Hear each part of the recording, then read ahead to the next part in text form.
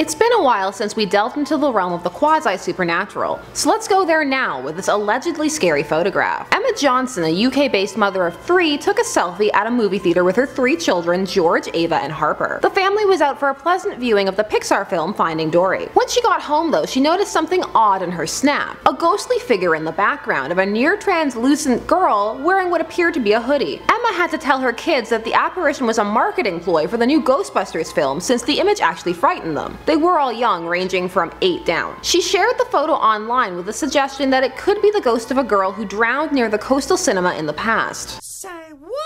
Miss Johnson stated, "I wanted to take a selfie because it was the first time that Harper had been to the cinema, but I was really self-conscious, so I made sure that the cinema was empty. I even bumped into a friend who was in the back row and she assured me that there was no one there when I spoke to her later." My family are normally all quite skeptical, but everyone was a bit shocked when they saw it, and I'm quite interested to find out what it could be. Miss Johnson is a skeptic, as she stated, but claims that this photo has left her questioning those beliefs and that she must know more. She has, of course, encountered people accusing her of Photoshop or other trickery, but she claims that is not the case. As soon as I shared the picture, I got some people accusing me of using Photoshop or apps on my phone, but I'm rubbish with technology, so I wouldn't even know where to start. I just shared it online because I was trying to shed some light on who the ghost could have been. The Light Cinema has apparently not commented on this incident. So Emma Johnson's claim is that it must be a ghost because she checked with a friend and an employee to make sure the theater was empty, as she was, as she mentioned, embarrassed to be taking a selfie. But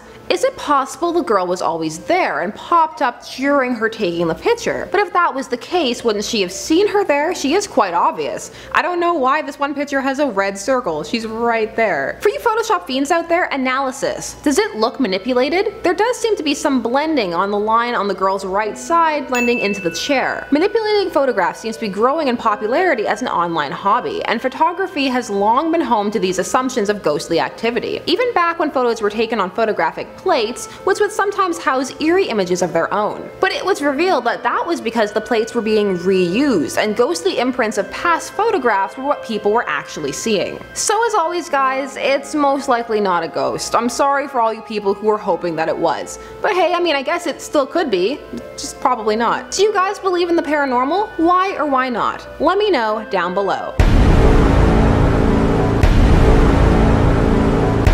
I'm Sasha Wood, thanks so much for watching IO. Don't forget to like, share, comment, and subscribe. Links down below as well as all our social media links, Twitter, Facebook, Instagram, and 2 more videos over there for you to check out right now. Catch you guys next time. Bye bye.